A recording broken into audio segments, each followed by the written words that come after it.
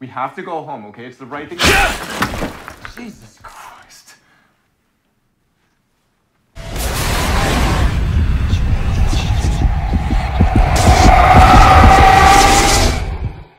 Hi everyone, and welcome to day 21 of my 31 days of horror. And I've just finished watching a very good movie. And again, it's a found footage movie, guys, and it's called Afflicted. Now, the cover's quite dark, I don't know if you can see it there. But yeah, Afflicted, it came out in 2013, and it tells the tale of two guys, two best friends, who are basically travelling around Europe. A bit like a holiday vlog, if you will. It's something they've always wanted to do. They're both filmmakers within this film, and it's just something they've always planned to do, but never got around to doing it until now. So, what's it about? Alright, I'm Clif Prowse. And I'm Derek Lee, and tomorrow we're going on a year-long trip around the world! We're going to film the entire thing. We're going to post it online as a travel blog. It's gonna be epic.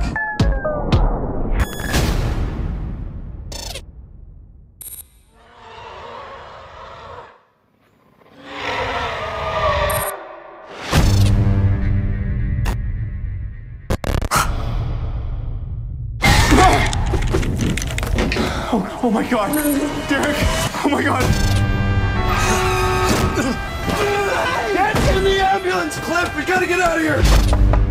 You are under arrest. Let's go!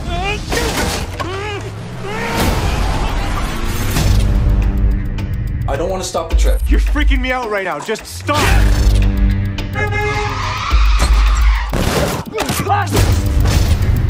We should be at the hospital. There is nothing they can do.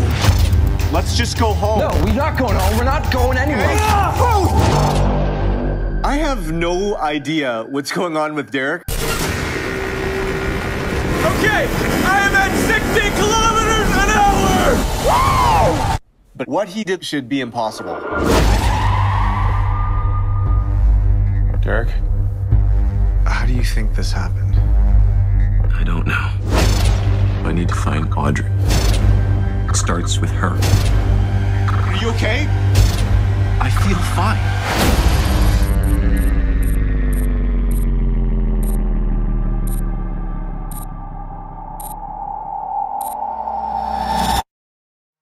We're about to bust in on Derek and the girl he just picked up.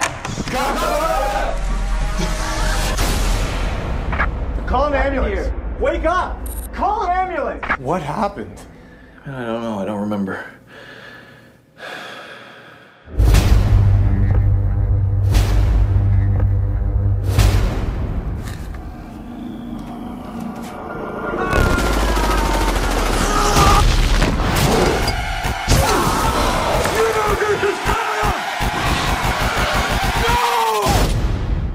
Afflicted, two guys travelling around Europe.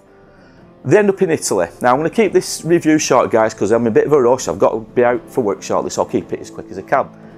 But basically, they travel Europe and they end up in Italy. Now, whilst they're in Italy, they meet this girl and they have a dare, you know, let's see if you can like get off with, you know, somebody and this, that, the other. We'll have a competition who can do it. And one chap in particular gets off with this girl. Now, he wakes up the next morning and he's covered in bite marks. He's like, he's been attacked, he's got a black eye, and he's been attacked and this, that, the other. And when he goes back to his friend, who's now met up with another guy, and there's two of them, there's three of them all together, and they'll take the mickey out of him and say, oh, bloody hell, you know, what did she do to you, and this, that, the other. And he can't remember, he just cannot remember what happened the night before. But as the days, you know, come around, it slowly starts to change in that it feels a lot stronger. It feels like he can do anything, you know, it feels physically fantastic, like he's never felt before. And they start to video these things. He punches a hole in a wall. He ends up outpacing this guy's scooter, this motorbike. He can lift cars up, he can jump great distances. And all these things, it's like he's got superhuman powers. Now, what happens is after that, the next few days, he slowly starts to become sick. He starts vomiting all the time when he's eating food. It's like his body will not accept any food that we'd eat. Sunlight starts to burn him. So obviously, guys, everything points to the fact that we're dealing with vampire issues. He's turning into a vampire, basically. Now, the way it's done is really good because we don't see him get bit and then 24 hours later he's got fangs and this, that, the other. It's cannily done because when you think of vampires, you think of long nails, you think of long teeth, don't you, and things like that. But they've done it differently in this film. They've done it where it just looks like a normal human being during day, and at night time, when he does turn into this hungry monster, he hasn't got the fangs. His face changes where you can see veins a bit more in his face, and he loses colour in his face. But other than that, he just looks like a normal person. His eyes probably change as well, go a bit greyer, if you will, like he's going blind. But he's turning into a vampire. But like I said, guys, it's all done in a found footage format. Like I said, the two film directors are documentary makers, if you will, so they know what to do, they know what equipment they're using, and that's how it works well with this film. It's not cheaply made, it's not, you know, like typical cliche things. It works really well. So, as the film goes on, his friend tries to help him. He starts going on Facebook and other social media for help. He just thinks his friend's ill, he doesn't realise he's turning into a vampire at this point. So people online have seen all these things happen that have been caught on video. So, and at one point, we actually see the guy who's been bitten. He like licks his hand after he's attacked somebody because he's got blood on it, and somebody picks up on it on, I think it's Facebook possibly, and this actually comments, is he actually licking his hand? And when they play it back, he's licking the blood, and that gives further clues as to what he's turning into.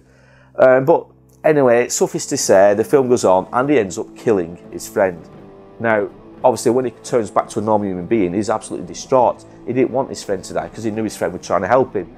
So he's on his own at this point. So what he tries to do, he knows he can't go on. He knows he can't go back to a normal life. So he tries to find the woman. He hunts down the woman who's turned him into this monster because he wants help. He wants to go back to normal. He starts being caught on TV cameras because before he kills his friend, they actually take an ambulance because he wants blood. He needs human blood. So they end up driving off with this ambulance with this paramedic in the back trying to save somebody's life. So obviously all this is they're being chased by the police, it's all on the news and this, that, the other. But yeah, because now he's on his own, he's got to find a way to get rid of this curse.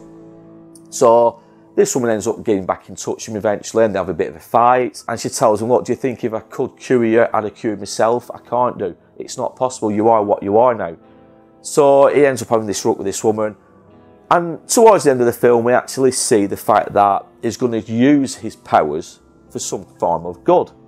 He's a killing machine, he's a monster, he knows that. He knows he can't go back to becoming a human being. So he turns out to be a good guy in the end, in that he hunts paedophiles down and people like that, people who are bad in the world. I think that is what the end of the film is about, basically, at the end. He's going to use his powers, even though it's a horrible, you know, affliction that he's got, he's going to use them for good. And that's what he does. Now, it's well acted, guys. It's a well acted movie. Again, you could turn it and say, well, Afflicted, it's another found footage film. Yeah, you could. But it's slightly different than your Blair Witches and other films such as that. Because Blair Witch was unique in that there's no ambient music, there's none of that stuff, and it just feels right. You've got Paranormal Activity, again, the way it was filmed, it felt right. Somebody, you know, being haunted in their own house and they tried to capture it on tape. It felt right. This is another one that feels right. Like I said, there's no typical cliche, he's got fangs, he's got a cape, he lives in a coffin and all that stuff. No, he doesn't. You know, he ends up living rough, he ends up living in abandoned buildings, lying on the floor with all this dirt and rain coming through roofs and things like that. It's gritty and it's dark. Now, there is a scene right at the end of the film as the credits are rolling, and we see his friend come back again. And his friend kills these people around the swimming pool. So we know that out there's not just one of them, but there's two of them. And who's to say, there could be hundreds of people who are these vampires who've been changed by this woman to start with. But it's a well-acted film, guys, and the locations are perfect for it. Because like I said, it's in Europe. They go to Barcelona, they go to Italy. I think it's a place called Venezia or something like that. And it's just well located, it really is, because it works well with the film, the settings of the film. There's no silly music, there's no silly one-liners, there's no cliches in it. It's I just keep saying it, but it is a well-formatted and well-written movie. It came out in 2013, guys. It's from the producer of Insidious and Sinister, so it's got, you know, it's got some relevance there, I guess. One of the best horror films of the year, it says. Terrifying. Once it spreads, there's no going back. But yeah, Afflicted, it came out in 2013, I think it was, so it's not new by any means. But if you like found footage and you like that kind of genre, and you want something slightly different than your typical jump scares and things like that, check it out, guys. I presume now, because of its age, it may be on places like Google Play, Amazon and iTunes, and places like that. It could well be on Netflix. So have a look around for it, guys. If you've not seen it, please do so. If you have seen it, great, let me know what you thought. But that is day 21 of my 31 days of horror. Guys, like I said, it's a quick one is this. So I've not really gone too much into what it's about and whys and words and all that. But yeah, check it out, Afflicted. All the links are down below, guys. Thanks a lot for watching. Like I always say, guys, this is for BLEAKHOLT Animal Sanctuary. If you've got a bit of time and a bit of money, put your hand in your pockets, donate. Again, the links are down below.